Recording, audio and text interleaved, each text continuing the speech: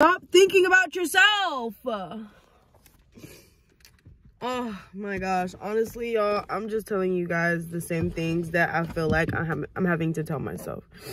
What's up, YouTube? Daisy Rose here, and I'm back at you guys with another video. On this channel, we strengthen our faith, learn from our mistakes, and have a lot of fun. Okay, so if that sounds like something that you are interested in, hit the subscribe button. Don't forget to turn on the post notifications so that you don't miss out on anything good ever again. And today, I'm here to tell you to stop focusing so much on yourself. A lot of the times, people are so worried and so stressed out and so bogged down with life because all you can think about is everything that's going wrong with your life. And I'm here to tell you that the minute you take your eyes off yourself, that is already the first step to living a more peaceful life.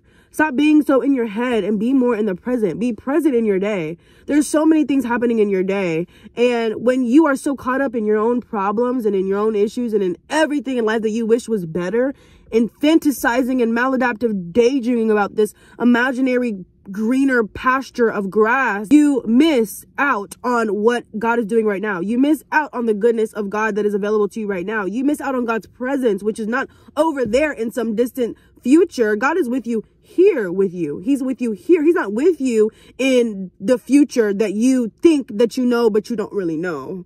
He's with you in the present that you should not be taking for granted, because the present is a gift. That's why it is called the present. I got that quote from Panda Express, but I'm pretty sure it didn't originate from there. I just don't know where it originated from, so I'm going to credit Panda Express. I'm hungry. I obviously haven't. I'm obviously fasting. I'm fasting right now. Panda Express. I meant to say Kung Fu Panda. My gosh. Master Yoshi, I think. Anyway, I'm pretty sure he, anyway. I'm not even gonna lie. Like, I have a whole bunch of things that I could worry about, that I could stress about, that I could mumble about, that I could ask God why, you know, about. A lot of those situations, a lot of these circumstances would be valid. They would be valid things to, like, worry about or wonder about or ask God why about. But honestly, truly, that doesn't really accomplish what you think it will, especially because God oftentimes cannot and will not cannot, because he can do anything. But oftentimes, if we are holding on so tightly to a situation or circumstance, if we're holding on too tightly to something, he's not going to get involved in it until we surrender it in some capacity to him. Oh, stop.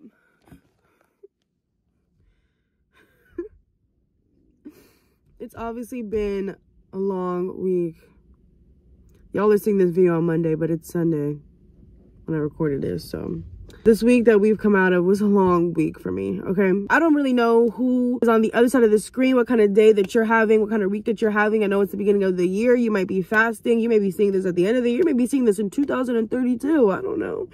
But regardless, man, I know. My phone better not. You better not. I have been fasting and praying. Today's the last day of my fasting and prayer, thank God. And a lot of the things that I've been contending for during this round of fasting and prayer are things that I have been praying for and asking for a long time. Things that I've been seeking breakthrough for a long time. And you know what?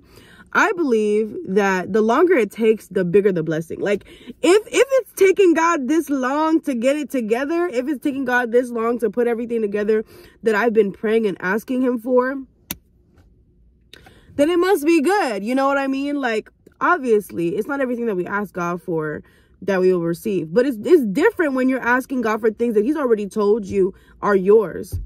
It's like, okay, God, you said that this is mine. I'm asking, I'm praying in agreement with what you've said to me, with the desires that you've placed in my heart, because the word says that delight yourself in the Lord and he will give you the desires of your heart. I don't think that scripture just means that God is going to give you everything that you want. No. If you delight yourself in the Lord, you spend time with him, you pray, you worship, you read your Bible, God will literally give you desires that are in alignment with his will for your life. Isn't that a beautiful thing? That in spending more time with God, you start to desire things that God desires for you. You start to become more like him. You start to think like him, and you start to desire the things he desires. And so I feel like that verse is kind of a double-edged sword, because yes, God will give you the things that you want, but he will also give you the things that you want. He will give you the things that you should want. He gives you the things that you want, and then he gives you the things that you should want. I'm speaking to you in the way that I wish somebody would speak to me, because I need this word. I need this encouragement, because it's hard to be content.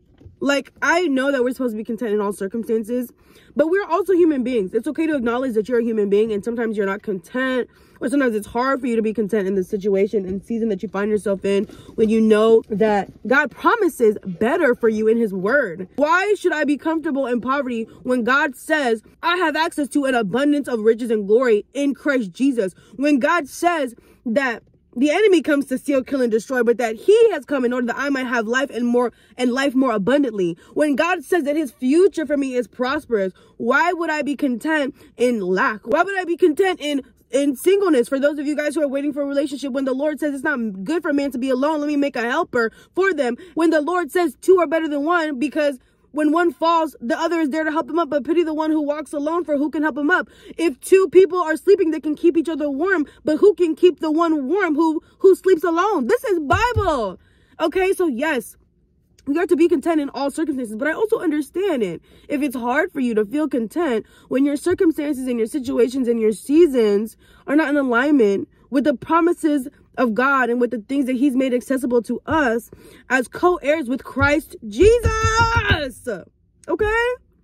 That's not to say that there's something wrong with you, that there's something wrong with God if your situations and circumstances aren't perfect, because God doesn't promise us a perfect life. We will go through trial. We will.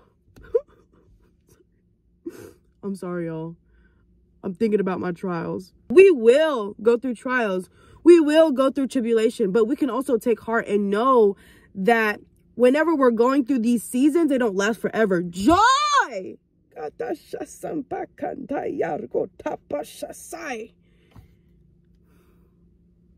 Joy. Joy comes in the morning. Weeping lasts only for a night. God will take us through a valley, but the valley is always going to lead to a mountaintop. God doesn't lead us through the valley to leave us there. He doesn't walk us through the valley of the shadow of death to leave us there. No. There's something that God is producing in you through the seasons of questioning, through the seasons of struggle, through the seasons of weariness, tiredness, through the seasons of stress, through the seasons of not feeling like you have enough. He's producing something in you in order that you can get to a place where you know that you always have enough, regardless of what's in your bank account, regardless of how many friends you can call, regardless of who's sleeping next to you or not, regardless of whether or not you feel loved or by your church community or not, whether or not your business is doing as well as you thought it was going to do at this point in time. You always have enough, because it's so long as you have Jesus, you have everything that you need. And sometimes the seasons that you're in are teaching you that whether you have little or whether you have plenty, you can be content and you can learn to find joy and peace in that. And I am in that place right now, baby.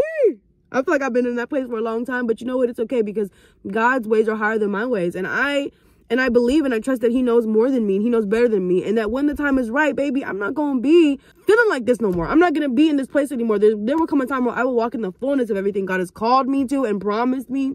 And until that day comes, it's just going to be me and you encouraging each other and rooting for each other and walking this walk with each other. Y'all are seeing this in real time, okay?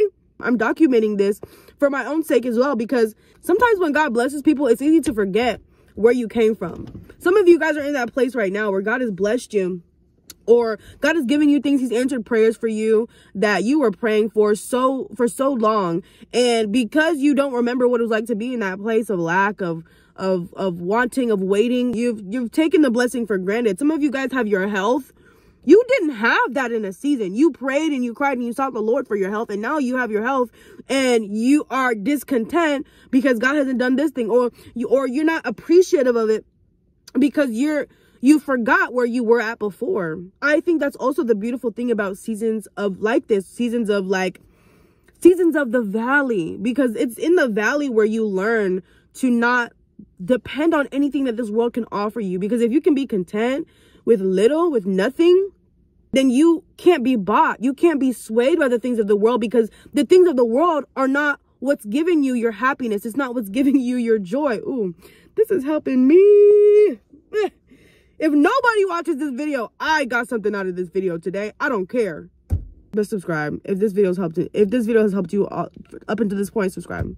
So yeah, you know that the things of this world are not what bring you are not what satisfies you. And that is when God is able to trust you with more. And you can't play God. I think sometimes we try to play God like, yeah, God, I'm good. I'm good. I'm good. Yeah, I don't need no man.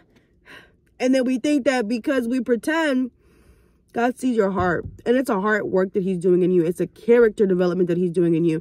That's why obedience is so important. That's why submitting to the process is so important. Humble yourselves, therefore, under the mighty hand of God. And in due time, he will lift you up. In due time, he will lift me up. Baby, I'm humbling myself under the mighty hand of God because I just trust him that his decisions, his ways are better than mine. And I trust the process that he's taking me through. I may not always like it.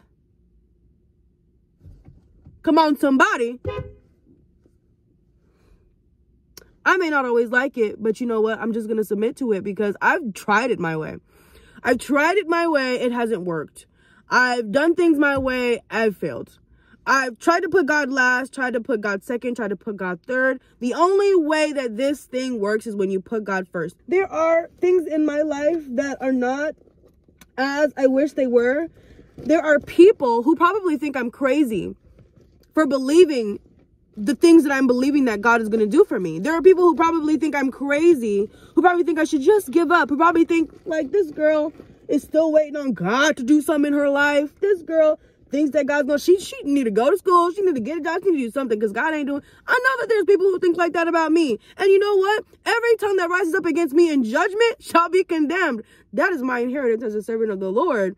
And it's God's great joy and pleasure to vindicate me. And I know he will in his due timing. And in the meantime,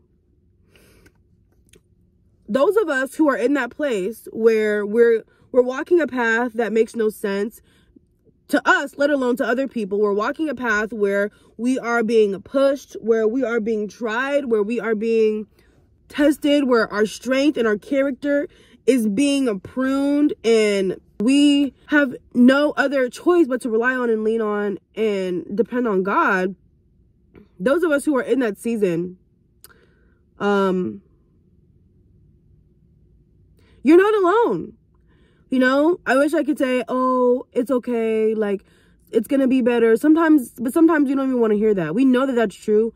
But sometimes, I don't know. Sometimes it just helps to know that there's other people who are in that season with you. There are other people who can empathize.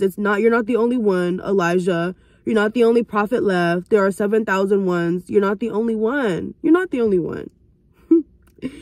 And in due time, it will change. In due time, God will vindicate you.